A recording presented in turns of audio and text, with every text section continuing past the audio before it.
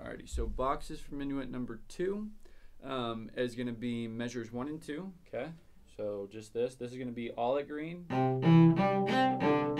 And then this quarter note right here, we're going to go from our balance point to our last marker. So green out to yellow. And then back.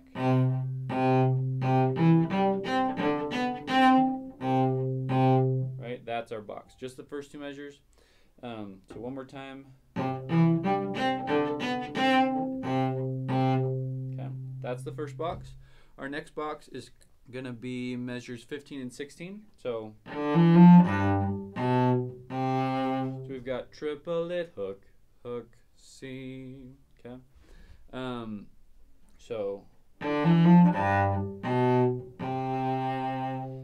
And when we do this, when we get to that C, I want you to think stop on red.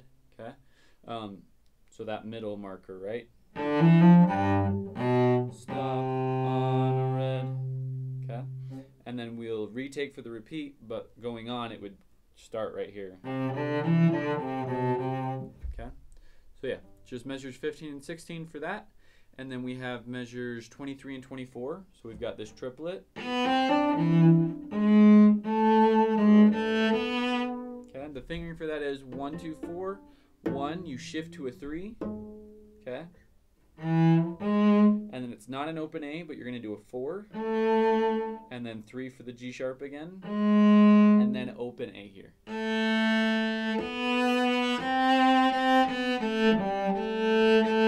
Okay, so it's just these two measures.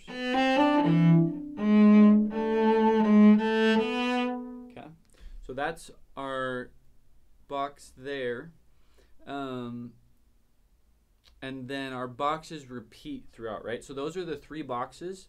But we have box 1 repeating in measures 3 and 4, 9 and 10, 11 and 12, 33 and 34, and then 35 and 36.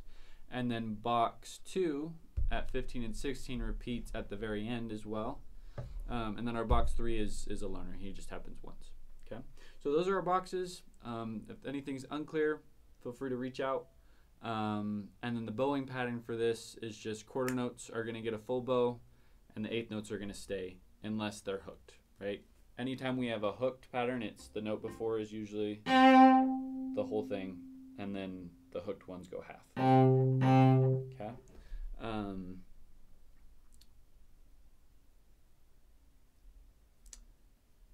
Yeah, I think that pretty much covers it. Okay. If you have any questions, feel free to reach out. Have a good one, guys.